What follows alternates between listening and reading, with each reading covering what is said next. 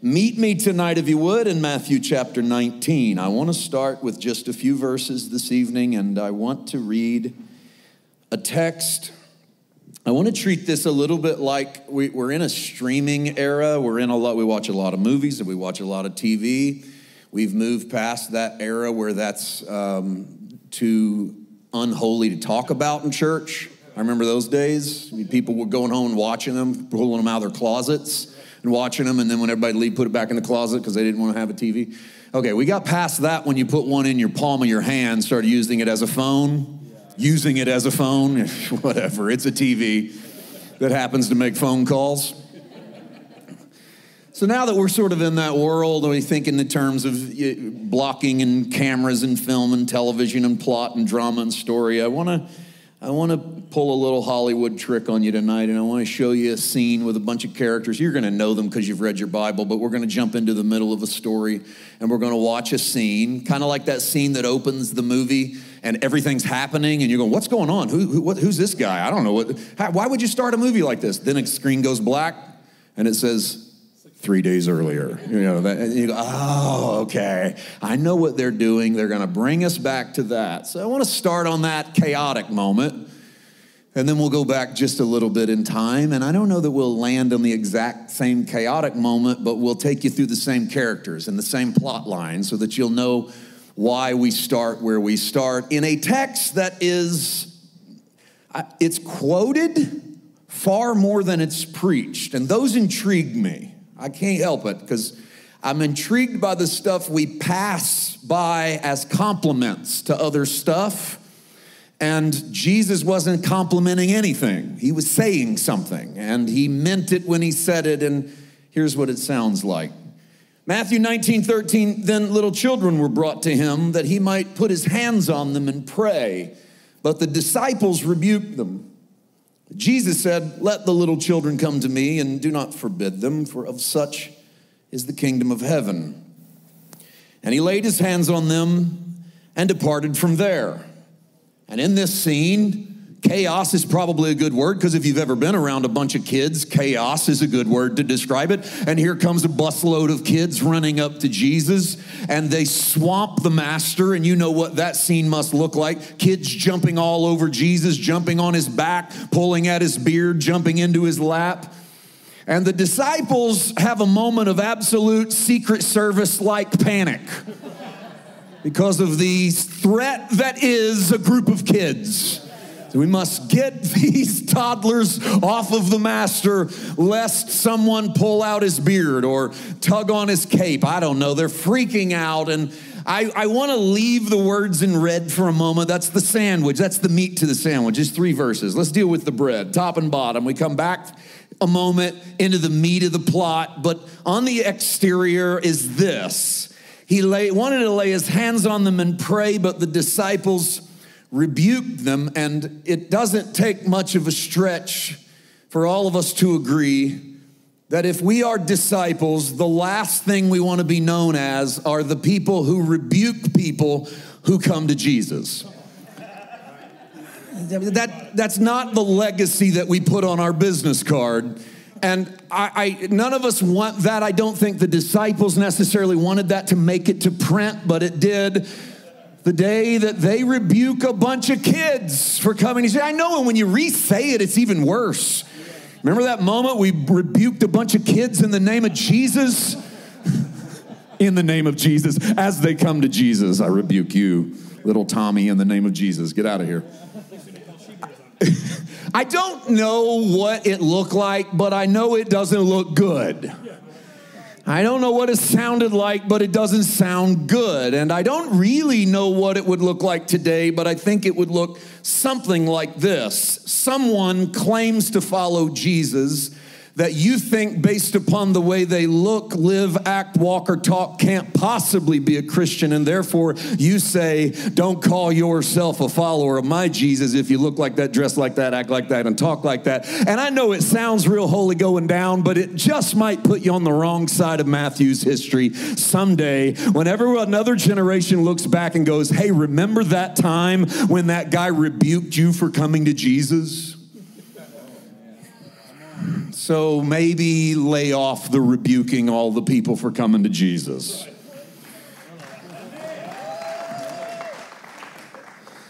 That's one thing we can do with this text. As you imagine, there's probably some more. At the end of it, he laid his hands on them and departed from there, and what a moment. Bunch of jumping kids pulling his hair, jumping on his lap, running around in circles, and Jesus isn't kicking kids out, throwing them to the side, but he's doing the age-old move, the move he learned from his fathers, from the rabbis. He takes that hand of blessing, he drops it down onto the heads of each of those little kids. I like to think he takes their little faces in his hands, and he just speaks the love of his Father into those children. What a moment. Can you imagine being that kid? And as you grow older and hear about that Jesus that you had a little passing glance with when you were a kid, and maybe you remember it, maybe you don't, but that moment, that hand, that same hand that will be nail scarred and spread out for the world, laid its hand on your head. And it didn't just give some passing bless you, but he spoke something into your existence. It's a foreshadow of our inheritance in Christ. It's a foreshadow of our salvation when Christ takes that nail-scarred hand and he lays it across who you are, and he brings you into his dad's inheritance. He brings you into the kingdom, because that's what forefathers do. The forebears lay that hand of blessing on another generation, and they pass along whatever it is that they have into their lives. And so we watch Jesus do that. But we hear Jesus say this, and I think this is what I meant by we quote this, but we don't preach this. Because I don't think we think there's a lot of meat on the bone here, and I think we're wrong. Jesus says, "Let the little children come to me and do not forbid them, of such is the kingdom of heaven." And as I let that hang there, it's a familiar phrase. I'm not reading a verse you haven't seen 10 times before. In fact, I'm not even reading a verse that doesn't reappear in other versions of the Synoptic Gospels, as the other gospel writers, which we're going to see in a moment, put their own little twist here and there on this little moment, on this little story. But in our ear, it basically sounds like this: "Let the humble and the innocent and the children come to me," because when you come into the kingdom, that's what you're going to end up being, is the humble and the innocent and the cute and the precious and the sinless. And I think because we kind of already have it figured out that that's us as kingdom people, we sort of move past this verse and miss the lesson. Black screen. 3 days earlier. Mark chapter 9. Because when you think you got the scene figured out, odds are they put it at the beginning of the movie to confuse you. There's a little bit of context you need to round out what's happening. Here's a little bit of that context leading up. Mark chapter 9 and verse number 30. "Then they departed from there and passed through Galilee, and he did not want anyone to know it. For he taught his disciples and said to them, 'The Son of Man is being betrayed into the hands of men. They will kill him, and after he is killed, he will rise the third day.' But they did not understand this saying and were afraid to ask him." I pause here for a moment. They did not understand this saying and were afraid to ask him. I wonder what it was that they didn't understand. That seems fairly straightforward. I reread it. The Son of Man's being betrayed into the hands of men. That seems pretty clear. They will kill him. Doesn't get any deader than that. And after he's killed, he will rise the third day. 3 basic points. What'd you miss? Someone's going to betray me. I'm going to die. 3 days later, I'm going to come back from the dead. And yet, and I'm not mocking the disciples, and yet their response is mute. They didn't understand it and were afraid to ask him, which leads me to the next inevitable question. Why are you scared to just ask? It's Jesus. Does he usually cuss you out when you ask him what he meant? Does he get ticked off? Did I not speak loud enough the first time? Why you would have to ask me? And you know the answer is no, which tells me that they don't ask because they don't want to know the answer. That's why we don't ask. The question you don't ask is the one you don't want to know, and I warn you, when you start asking questions, be careful. The answer you get will rarely be the one you want. And it'll tell you why you never asked in the first place. Because when you get it, you'll go, oh yeah, now I remember why I left that alone. Note to self, don't ask that. And so the disciples don't want to know the answer to the question, because the reality is, and I'm not mocking them and cutting them down, I'm putting myself in their shoes. I don't think I would have asked either, because I don't want him to clarify, because I don't want it to be right, because what he said is simple. One of you, someone's going to betray me. He's going to round that out in John and go, guess who it is? It's one of you that eats bread with me. Someone's going to betray me. I am actually going to die, and I'm going to raise in 3 days. And the reason I don't want to ask him to re-explain is because if he's right, he can't be the Messiah, because Messiahs don't die. And I hitched everything on this star. I left my profitable fishing business. I turned my tax collector table over. I left crops in the field to follow this man. If he goes and dies, we haven't done anything. Not really. I mean, you call feeding some hungry people and walking on the water world changing? No. Caesar's still in power. Those jerks in the temple are still keeping people out that need to be in. Nothing's really happened. In fact, things have kind of gotten worse. I mean, at least used to, we could go to the temple. Now we've got to avoid it lest they stone him to death. There's infighting amongst our group over which of us would possibly die with him in case he gets taken out to be executed. This isn't what I signed up for. I'm not going to ask the question because I don't want to know the answer, because the answer might be he's either A, not the Messiah, or B, not the Messiah I wanted. And so we move on. Don't bother with the question. And let's try this. When a question comes up that you don't want to answer, what do you typically do? You quickly change the subject. That's a smooth move, right? You ask me something I don't want to know, I act like I didn't hear, I say what, I drop stuff, accidentally kick things. Suddenly something that was completely unimportant a moment ago is the most important thing in the history of the world. I got to talk about it, got to go do it to avoid that topic.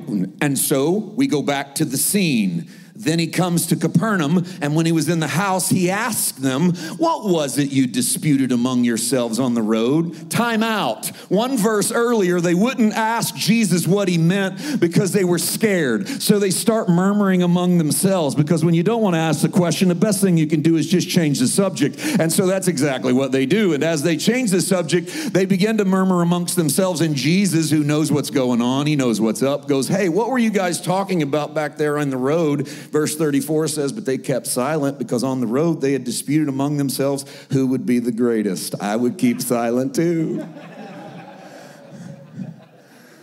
Jesus told me something I didn't want to hear, so I went off and gossiped with my buddies, and when Jesus called me on to gossip, I go, I didn't say anything. Shift camera views. We went back 3 days. I love this plot device. I love this cinematography choice in film.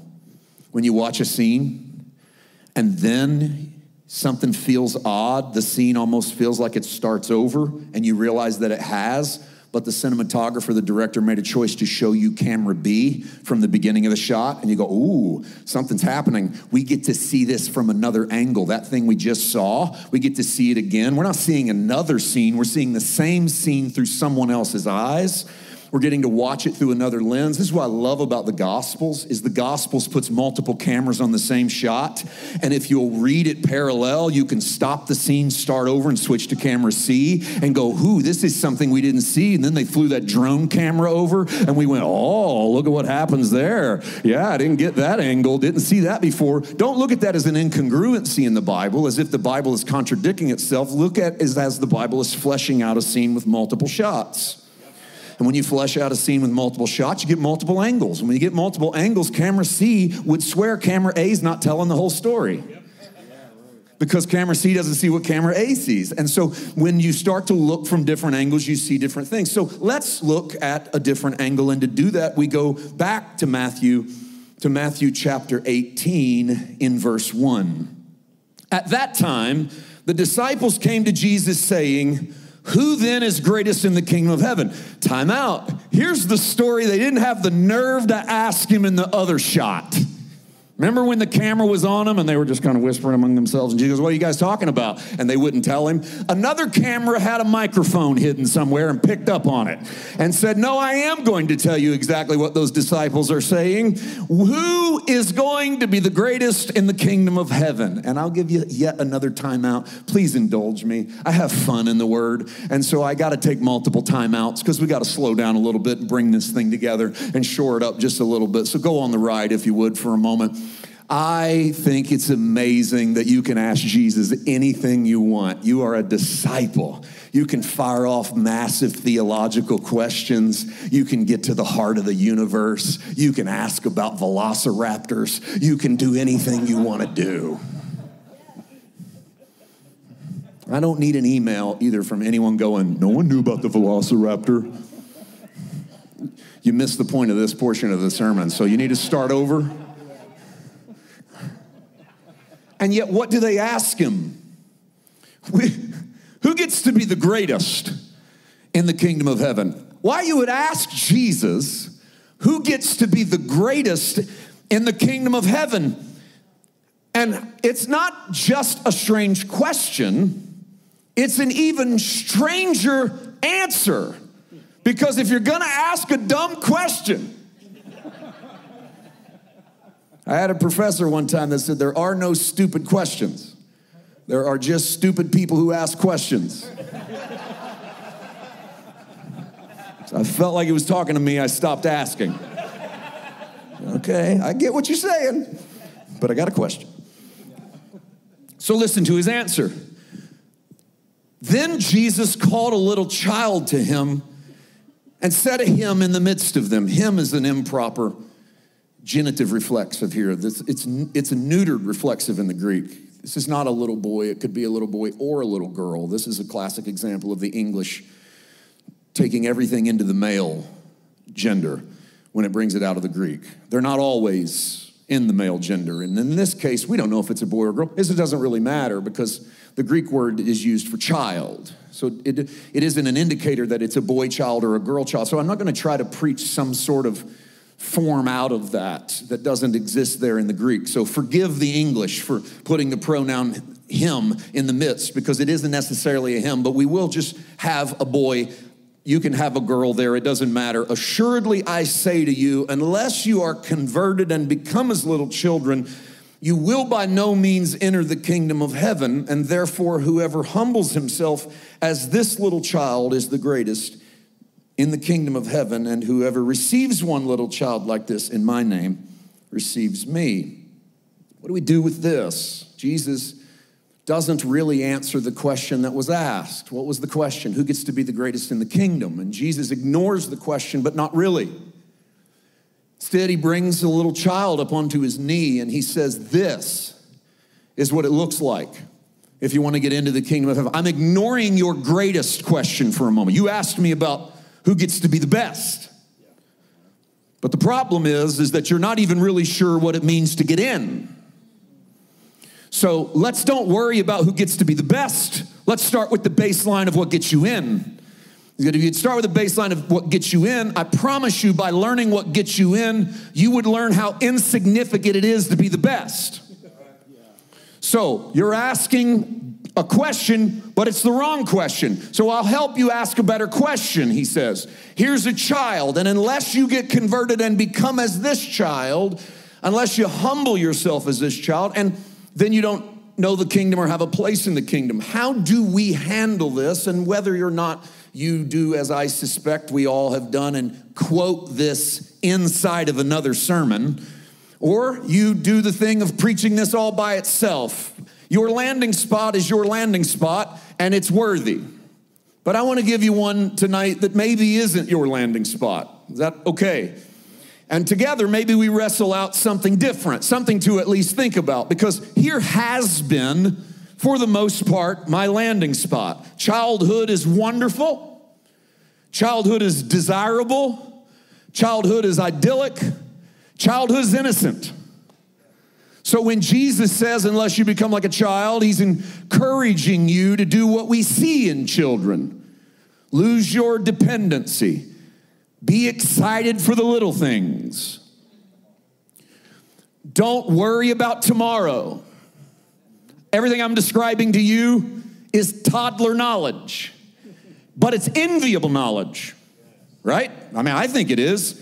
To not worry about tomorrow, to be innocent in thought, word, and deed, to be entirely trusting, to have no fear.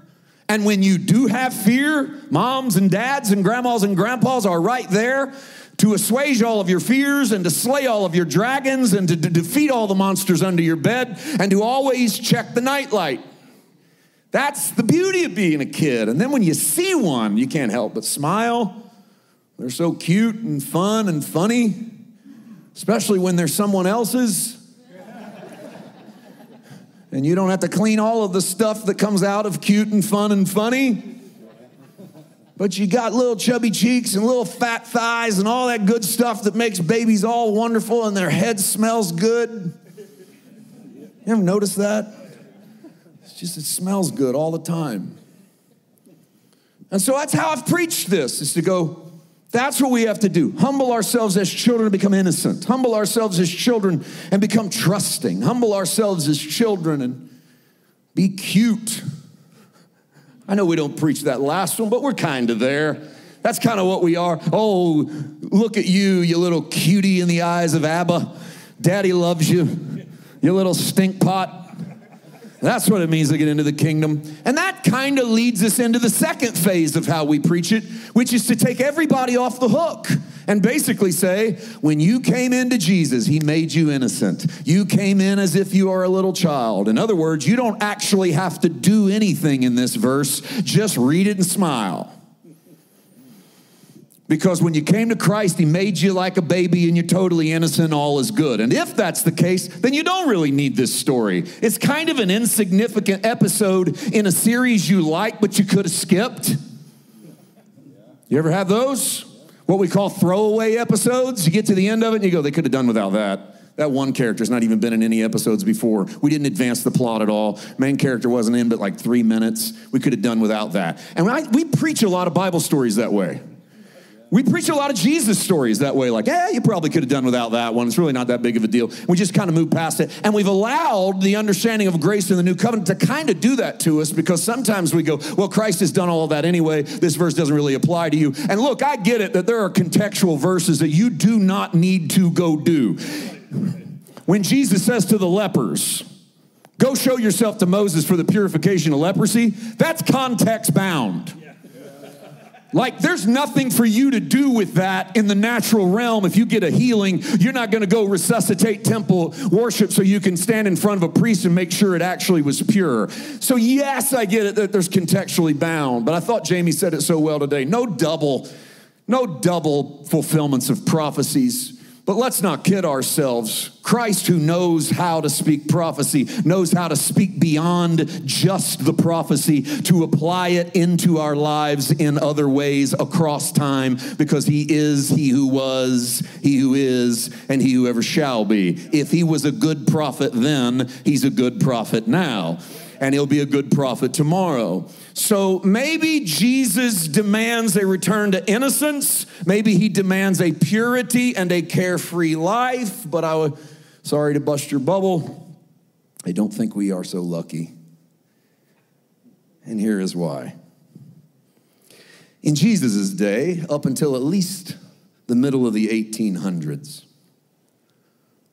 children were the lowest rank of human society, lower than slaves, lower than property. In fact, children were by and large seen as less than a human condition so badly that one needed to beat the foolishness out of the heart of the child. And for centuries, childhood was not goo goo gaga, isn't that cheek cute. Childhood was considered the lowest rung, the least contributive to the family and to society, and it was meant to be as short as possible. When a young lady hit puberty, she was to marry and get pregnant quickly. The average lifespan in the time of Christ was in the low 30s.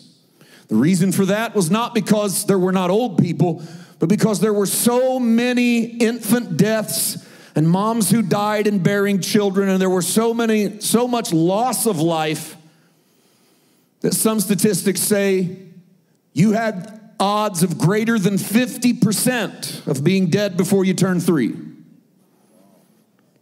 Childhood was a drain, for the most part, psychologically, to the society. When Jesus pulls a child onto his knee, the context of that child was, I bring to you one of life's little losers. I bring to you the lowest end of the totem pole, the bottom rung. This which is overlooked in every room. This which contributes nothing but takes only. This who is not respected and who no one takes serious. It is a modern phenomenon. I am not trying to present to you this is correct. Trying to present to you this was the fact. Facts are not always correct, though they be true. You understand what I'm saying? It is a modern phenomenon that kids matter. It is a modern phenomenon that they are paid attention to as if they are adults. That where they want to eat is as important as where you want to eat. That what they want to do holds as much weight as what you want to do. Some of it changes as we get older, but I'm talking about society as a whole. What I mean by some of it changes as we get older is I tell my kids, your Mimi and Pawpaw are not the people that raised me.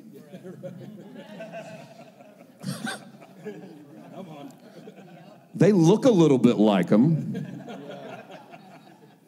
but they are not the people that raised me. Things have changed.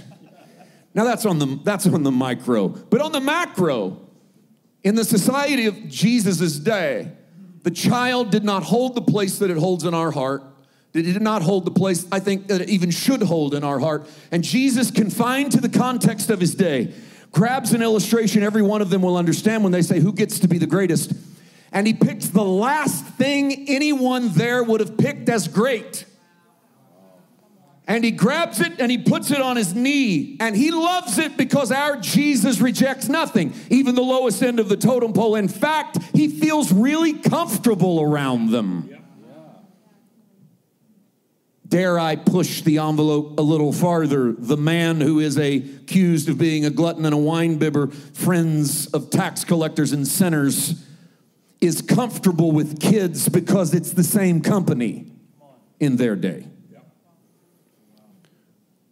And so when he pulls the child onto his knee, what Jesus is showing you and me and his disciples is that the kingdom of God is not made up of the good and the powerful and the mighty and the learned and the respected. But when you come follow me, the reason why you don't want to ask me what I meant by in 3 days I die is because the answer you don't want to hear is I came to die because that's how Daddy wins. Is when we die and let God do something brand new inside of us. And that's not an attractive Savior to sign up to follow. And the reason you didn't want to ask me twice, Jesus, I think, is saying, is because you were afraid that I would say, yes, not only am I going to die, I have to die.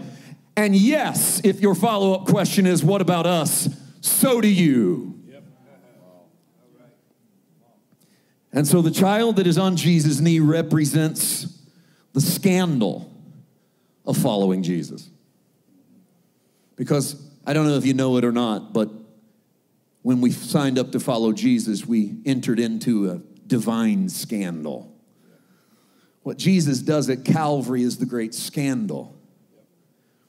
What Jesus does at Calvary is he goes to a cross and he dies, and the Romans only kill vagabonds and strangers and criminals on crosses, and kings do not die on crosses. Generals do not die on crosses. The mighty do not die on crosses. To die on a cross means that you are a certified, bona fide loser. And Jesus knows we don't want to ask the question again for fear that the invitation to follow him will mean that we too come in to the kingdom, having admitted that we are one more big, fat, bona fide loser who has found our life in him. Let me lose my life for his sake. Jesus said, he who loses his life for my sake, the same man shall find it. What did he mean? If not, once you lay down everything that you are, then you come in through me, and I and my Father make our home in you, because I can only make my home in that which has laid itself down. And so the child bounces on his knee. And Jesus, working within the context of his time, shows us what the qualifications are for the kingdom. Let me show you how Paul handles this a little bit in 1 Corinthians chapter 1. I told you a moment ago about the scandal of the cross. I have a personal theory that the Apostle Paul does what he can in the first chapter of 1 Corinthians to redeem the cross. And what I mean by redeem the cross, not as if it needed to get saved, but to save it from the mentality that it was a failure. Just to give you a little perspective on the cross in Christ's day would have been about as exciting as the electric chair in our day. I think, how stunned would you be to see people wearing electric chairs around their neck on chains?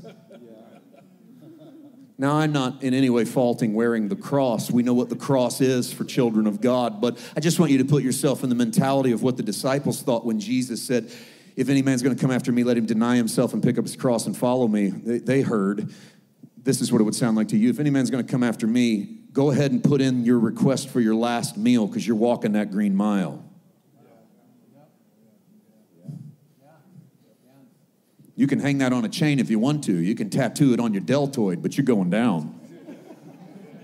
That's what it represents. You're going down so that you can come up, because the seed of corn's got to go into the ground and die, and then it can bring forth that fruit. Now, the disciples heard that, thought that, watched Jesus die. As Jamie brought out today, at least a couple of them on the road to Emmaus didn't. There was a thought of abject failure. We thought he was the one who would redeem Israel, they said. I, by the way, like to think that Cleopas is not walking with another guy. I like to think that Cleopas is walking with his wife. I like to imagine that Cleopas and his wife are the new Adam and Eve on the road to Emmaus. And the first Adam and Eve had their eyes opened eating the wrong tree. And the second Adam and Eve had their eyes opened eating from the right tree. In either case, there was a thought of failure. This cross was a failure, and how can we follow this one who died on a cross?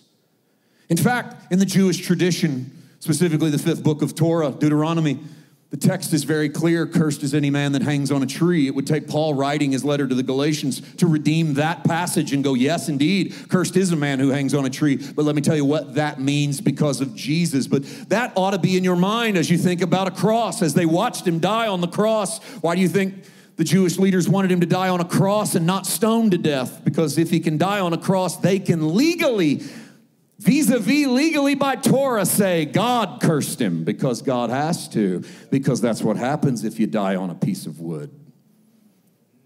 And so Paul in 1 Corinthians chapter 1 verse 22 says, for Jews request a sign and Greeks seek after wisdom, but we preach Christ crucified.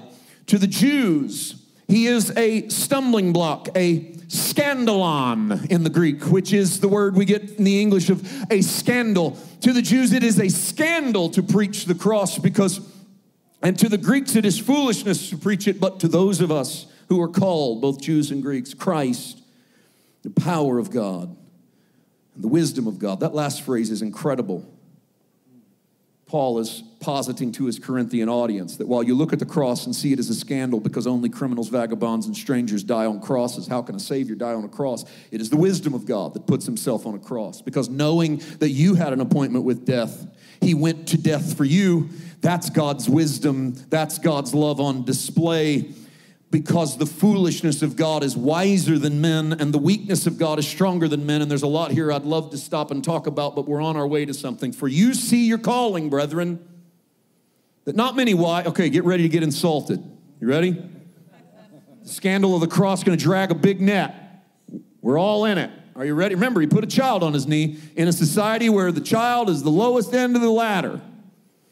And then he went to the cross and died in the worst possible way, where they hang you naked and kill you as a criminal. And this is what we signed up to follow. Surely I'm the exception, you say. Well, Paul says, you see your calling, brother. Not many of you are wise according to the flesh, not many mighty, not many noble are called. God has chosen the foolish things of the world to put to shame the wise. God has chosen the weak things of the world to put to shame the things that are mighty.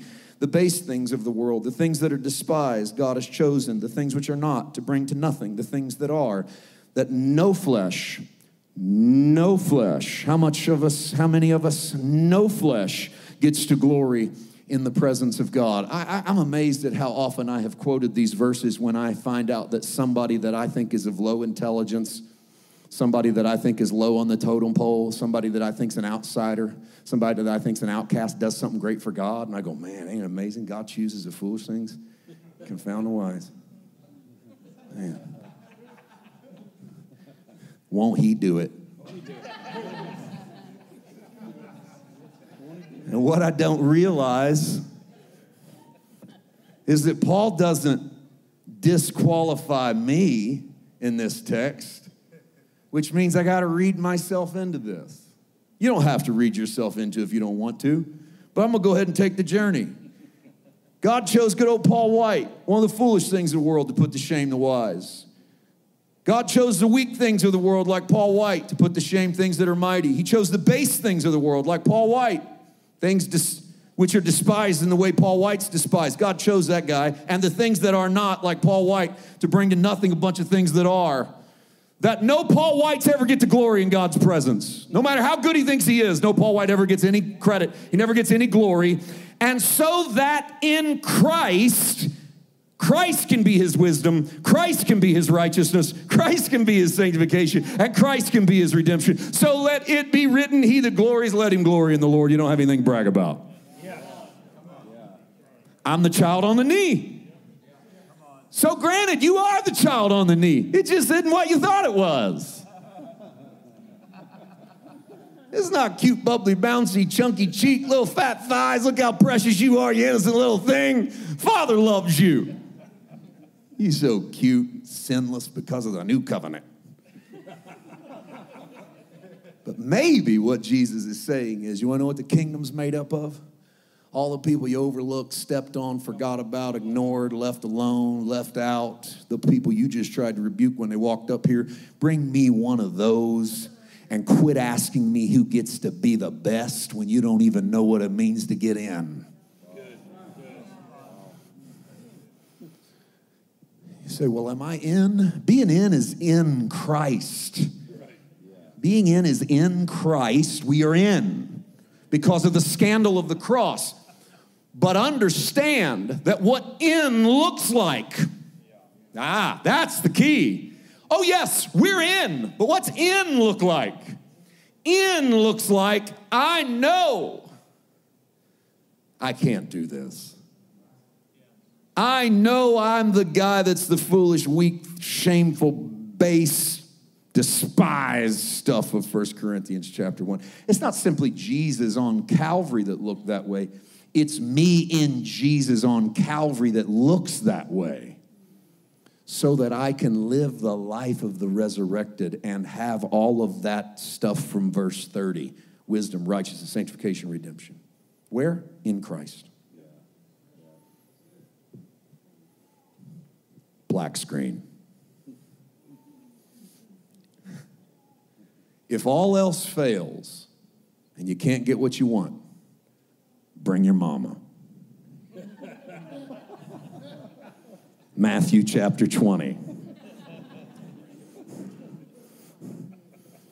Matthew chapter 20, verse 20. Then the mother of Zebedee's sons came to him. The AD 30 Karen.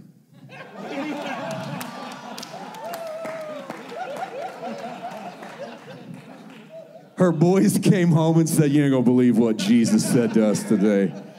We asked him a simple question, and he dragged these little lowlifes out there and said, this is what it's gonna look like to get in the kingdom. Mom, I don't think that's fair. And she went, we're gonna go have a talk with somebody.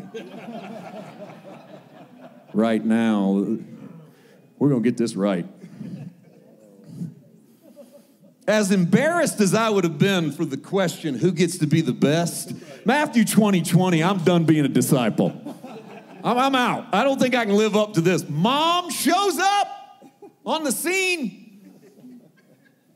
At least she kneels down and asks something from him in a praise posture. And he says, what do you wish? I love it. Jesus knows she wants something. Isn't he good? He goes, you ain't ever been here before. It's because you want something, Karen. You ain't ever asked for the manager to tell me it was good. Not a time have we got your latte right that you said, bring him out here. I want to congratulate him. So I know somebody didn't pump enough on that latte machine. He said, what do you wish? And she said to him, grant that these two sons of mine may sit, one on your right hand and the other on the left, in your kingdom. And Jesus answered and said, you don't know what you're asking. Are you able to drink the cup that I'm able to drink and be baptized with the baptism I'm baptized with? And they amazingly say to him, we are able. Now, I want to give the benefit of the doubt. That's the wrong phrase. I want to give honor where honor is due. James and John may not understand the theology of the question, but they nail the theology of the answer. Because you are able. The spirit is willing. The flesh is often weak. You are able to do what needs to be done. It's why Jesus drags a child out into the story to say, be converted and become like this. If it's impossible, he wasn't going to say it. There is a way for you to realize that your salvation is death in Christ and resurrection into a new reality. There's a way for you to walk into that revelation. There's a way to you to comprehend that. There's a way for you to accept that and have that. They say we are able, and he says, you will indeed drink my cup and be baptized with my baptism I'm baptized with. But to set on my right hand and on my left is not mine to give, but it's for those for whom it is prepared by my Father. You are indeed going to do what needs to be done. You are going to drink the cup that needs to be drank, the same cup that Jesus takes in Gethsemane. You take into you when you fellowship with his sufferings. You take into you the opportunity to put you there with Christ and see you there with him in a resurrection. Jesus says that is indeed what the kingdom is all about.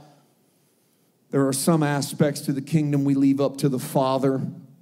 We don't have to understand. They are in the Father's charge. But I'm going to answer a question for you guys that you asked me a few days ago. Remember when you guys asked me who gets to be the greatest? And I brought that child in front of you? When the 10 heard it, they were greatly displeased with the two brothers, and Jesus called them to himself and said, you know that the rulers of the Gentiles lord it over them, and those who are great exercise authority over them, yet it shall not be so among you. Watch this. Whosoever desires to become great among you, let him be your servant. Whoever desires to be first among you, let him be your slave. Just as the Son of Man did not come to be served, but to serve, and to give his life a ransom for many. James, John, Karen. Oh, she's already Karen, so we're just going to leave it there. I don't know. The way in is possible. Indeed, you can drink the cup. It's just not going to be what you look like, what you think it looks like. It's going to be like that story I told you about the kid, because you're going to have to become like him. And what's that going to look like? You want to be first, you're going to have to be the slave. You don't come to be served, you come to serve, to give your life as a ransom for many. You aren't anyone's savior, but you're going to participate by giving who you are into who he is, so that he gives who he is into who you are. And that's the kingdom of God. And it's not just one day. It is the constant life of realizing that the stories of Jesus are the laying down of what I thought I had coming to take what he has paid for me. Let me give you just a practical example. Did you know that forgiveness is a beautiful example of death? Because when you forgive someone, you die to the right to get paid back. You die to the right to be right. And if you're not willing to die to it, you don't forgive. But forgiveness is a death. And we see death constantly in the Gospels as us laying aside what we thought was ours by rights to pick up what is his and take it into who we are. And so Jesus has provided us with the template that the way in is to actually be the biggest loser. That the way of the cross, the way of the scandal, is to identify with the world's greatest loser, who loses so that he wins, because he says that victory comes out of that grave. It's not just that victory is coming out of the grave, it's that victory comes out of the grave. Victory only comes from the empty tomb. So wind the film down with that final poignant scene. You got to have that final scene in a drama, that thing that kind of ties it all together. One of my favorites. I mean, take you back for a moment in that time when Jesus takes that hand. He lays it on those little kids' heads, and there's just chaos all around him. And Jesus puts that blessing. He puts that blessing, that hand of blessing, on an undeserving kid. It's not his kid, but it's an undeserving kid, and yet they receive that hand of blessing because in type and shadow, it's the inheritance of God on all of us undeserving kids, right? All of us who can't earn it, who can't possibly pay for it. Aged Jacob is on his deathbed. The Bible tells us at the end of the book of Genesis that the sons of Jacob all march in front of their patriarchal father as he is dying, and the patriarch speaks something into their life and lays his hands on each of them as they pass by. Technically, under the Jewish inheritance, he would have, if he laid hands on them, he would have been laying that left hand on all of those sons as they came through, because what was preserved, what was saved, was that right hand of blessing, that right hand of inheritance. That goes to his chosen firstborn. Well, his firstborn by blood has been disqualified. We're not going to go through the whole story in the book of Genesis, but he's been disqualified by action. And so the son of his choice and of his old age is both Joseph and Benjamin. So Joseph comes in front of his father, he brings his two sons in, Manasseh and Ephraim. And old Jacob reaches out to bless Manasseh and Ephraim. And Joseph, the Bible gives you this interesting blocking moment. Blocking is a stage term that means walk down stage and stand there before you say that line. Walk over here and pick up this cup before you say that line. And if you don't do that, then your fellow actors lose their cues. They don't know what's going on. And so the blocking in a stage set will include things that the audience never sees in print, but they see in action. Genesis takes the curtain and pulls it back and says, Joseph walked his sons Manasseh and Ephraim in before his father. And he put Manasseh on his left hand and he put Ephraim on his right hand. And then he pushed his sons towards his father so that his father's right hand would be on the boy on his left side and his left hand would be on the boy on his right side. There's all these verses in Genesis that it almost seem like redundancy of God, of you just hearing all of this stuff. But then you start to realize that left hand of blessing has been can be on all of the sons, but that right hand of blessing, that's the blessing, that's the inheritance of the whole family. That's the double portion. That's the one. And the Bible says that as those two boys, Manasseh walking towards his right hand because Manasseh is the oldest boy, and Ephraim walking towards his left hand because he's the youngest boy, as they approach Jacob, he takes his hands and he crosses them over. And he lays his right hand on the head of Ephraim, and he lays his left hand on the head of Manasseh. And the Bible says Joseph yells out, "Dad, you're doing it wrong." Yep. And he grabs his dad's hands to uncross them. And Jacob says, "No, I'm doing exactly what I'm supposed to do. The oldest is going to serve the youngest." And what I see in that is a prescient moment to the cross. Yep. Manasseh's name in the Hebrew is forgets, or he makes me to forget. Ephraim's name in the Hebrew means fruitful. Yep. And so when Jacob crosses his arms, he forgets the eldest to make the youngest fruitful. That which doesn't belong to the lowest end of the ladder lands on the lowest end of the ladder in Jacob's blessing. Because at Calvary, what God really does at the cross, I know in the scene his arms are out, but if you could see behind the curtain, God crosses his arms at the cross and lays his nail-scarred hand on all of us that come to him like that kid. And when he puts that hand upon us as the child, he says, this is what the kingdom looks like. A bunch of those of you who know you can't earn it, you can't deserve it, and you just revel in being dad's children. Live in that, love that, express that. Go out there and be the biggest loser. That's not much of a winning sermon. He who loses this life, Jesus said, for my sake, he finds it.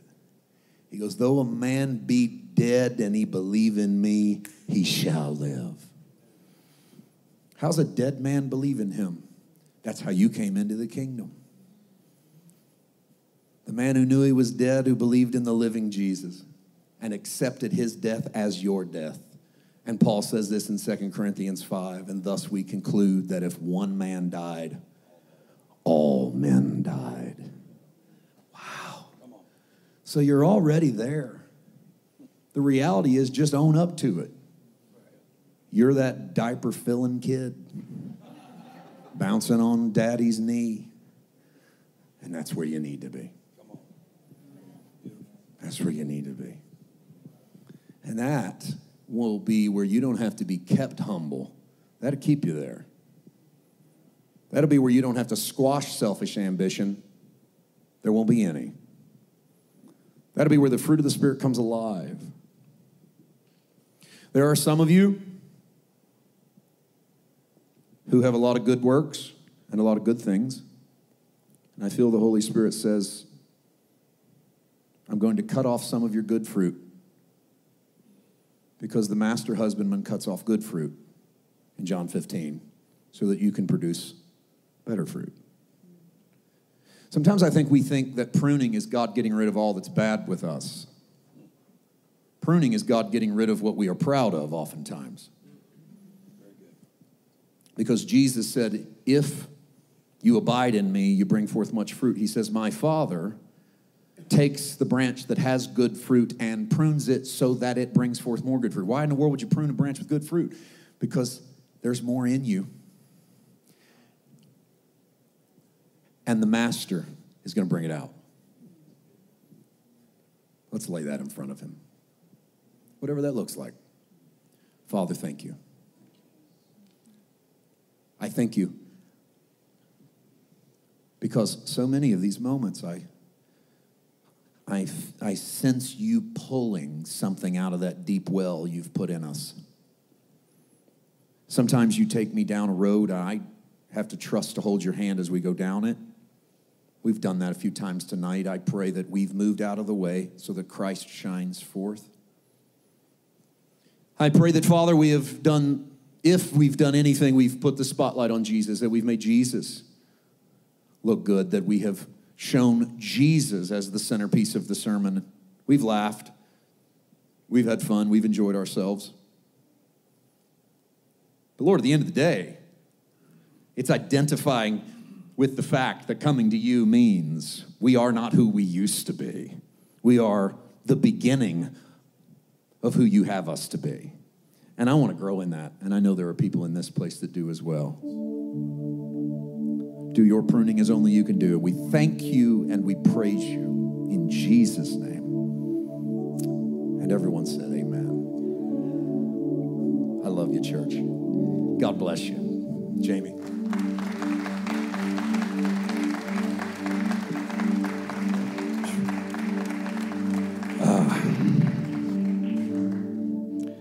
Everybody thinking. That's some rich stuff right there. That's not just candy, but yet kids love candy. That's actually more meat.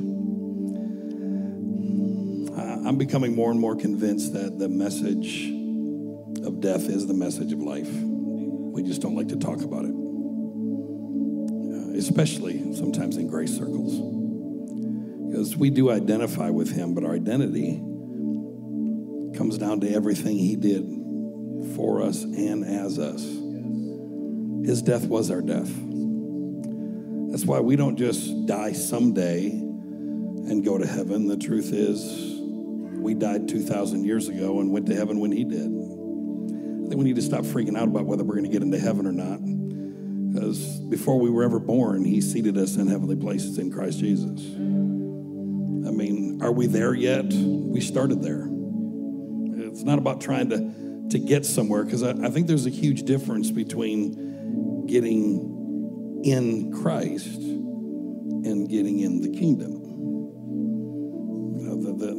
The kingdom is a whole nother ball game. We're born in this world. In him you live and move and have your being. We're born now in Christ because Jesus was the last Adam. No one's been born in Adam for 2,000 years. Not everybody knows they're in Christ. That's the struggle, is we're trying to inform people of where their position actually is, but entering the kingdom, that's walking in righteousness. It's walking in peace and joy. Many of you have heard me say this many times. Inheriting the kingdom has nothing to do with getting into heaven. Inheriting the kingdom, you don't get an inheritance after you die. You get an inheritance while you're still living because someone else died. Inheriting the kingdom is us walking this thing out. What Jesus did, because one man died, all died. When he rose, all rose. The beauty of this good news is now informing people of what he already did. That's why it's news. It's what already took place. And I think we're just finally getting to a place to figure some of that stuff out. I think Paul made it so clear on Mars Hill, telling a bunch of pagans, don't you already know that you're in him and you're all his offspring? Don't you know you're already his child? Don't you already know and realize that this thing is already done and it's already finished, but it doesn't mean you've experienced it. It doesn't mean you've applied it by faith. It doesn't mean you've appropriated it. It is objectively true, but subjectively you need to experience it. That's why it's not the truth that makes us free. It's the knowledge of the truth. It's knowing it, having an intimate relationship with the truth. That's why Paul said men would ever be learning, never coming to the knowledge of the truth. That means you can go from conference to conference, podcast to podcast, and until you have an encounter with truth and gnosko and actually know it, your life is not fully transformed and changed. It can be true of you, but you don't know it. And the gospel is an announcement now of really what's true of you. And he died when you did. That's a beautiful thing.